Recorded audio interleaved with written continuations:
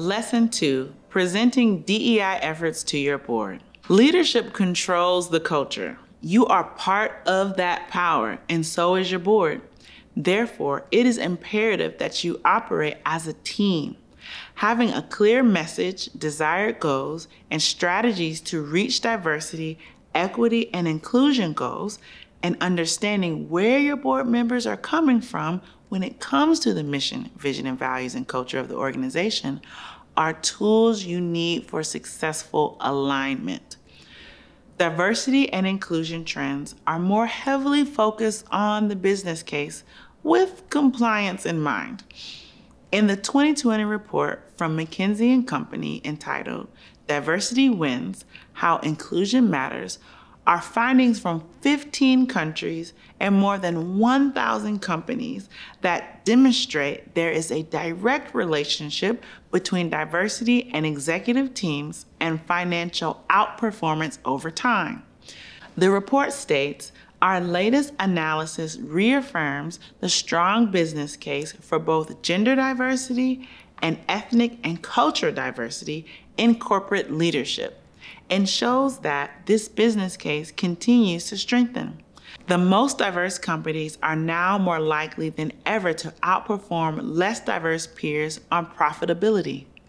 Of course, arts organizations are not for profit. However, the business case is still relevant. Innovative approaches to cultivating diverse donors, increasing employee retention, and maintaining solvency are necessary to keep nonprofits afloat. Review what other organizations have said about the importance of diversity, equity, and inclusion in the arts. Americans for the Arts, Grant Makers in the Arts, Theater Communications Group, Canadian Council for the Arts, and American Alliance of Museums have taken various positions. No need to reinvent the wheel. See what you might utilize from others as you prepare to present your case to the board. Developing the business case.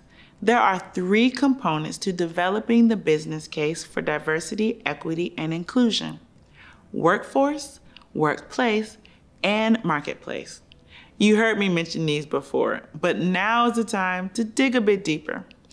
Workforce includes the employees.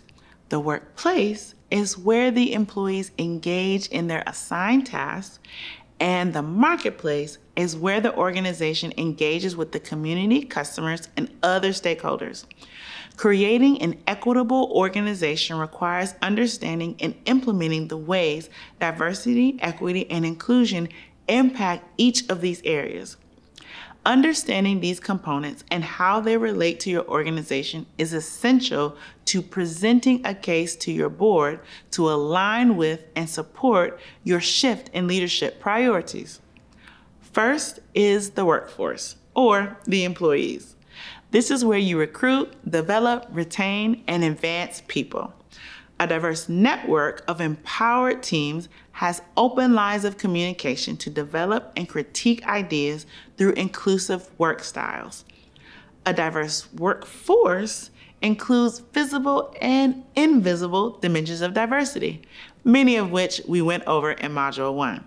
This includes age, race, ethnicity, sexual orientation, disabilities, veteran status, working styles, thinking styles, religion, and various other identity markers that allow us to be members of multiple communities. A goal for this component can be to attract, motivate, develop, inspire, and retain the best talent from a diverse workforce as a competitive advantage. The second component for developing a business case for diversity, equity, and inclusion is the workplace. This is where people experience strong leadership, clear communication, opportunities for learning and development, performance management, home and work-life balance, rewards and recognition, collaboration and teamwork, feeling valued and having a say in the work they do and how it gets done. The goal is to create a work environment that is safe and flexible. Inclusion is demonstrated by employees being encouraged to collaborate across differences. Third is the marketplace, where products and services are delivered to your stakeholders.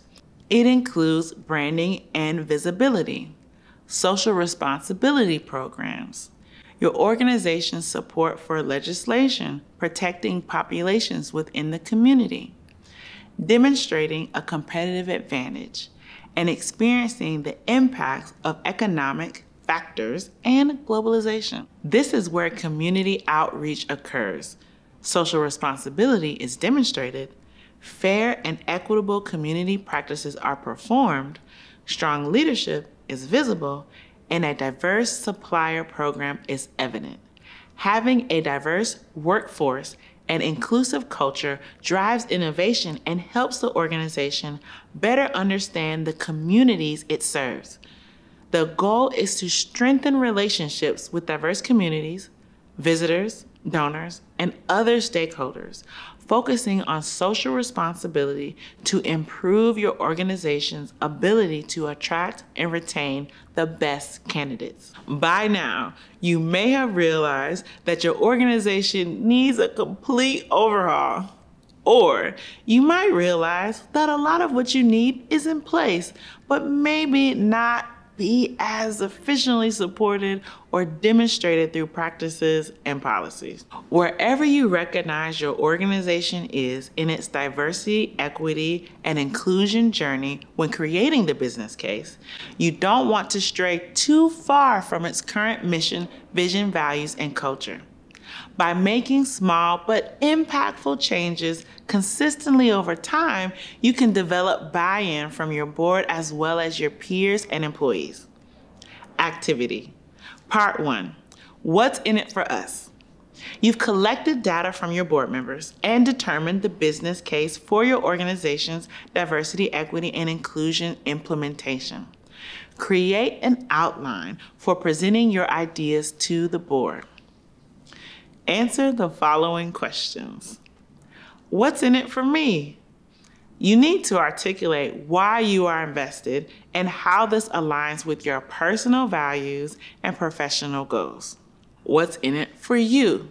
You must explain to the board how they benefit from your equitable leadership and strategic DEI strategies. What's in it for the organization? Specify how the organization will benefit in the short and long term from your new leadership priorities. Part 2, creating your elevator speech. Complete the following outline to help you succinctly state why diversity, equity, and inclusion is necessary. 1, write your name and role in the organization. 2, define what diversity, inclusion, equity, and belonging means within your organization.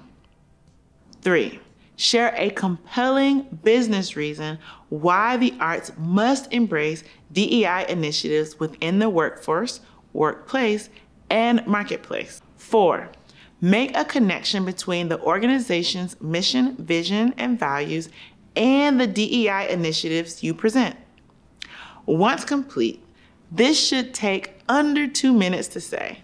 It likely won't be perfect at first, so keep working on it. Practice saying it out loud. Share it with a friend who may not be familiar with your organization and see if they understand. There should not be much jargon. It should easily be understandable. You should be able to use this speech for the board, your staff, and any external stakeholders with some minor tweaks. This concludes Module 5. Complete this activity and the module quiz. See you in the next module.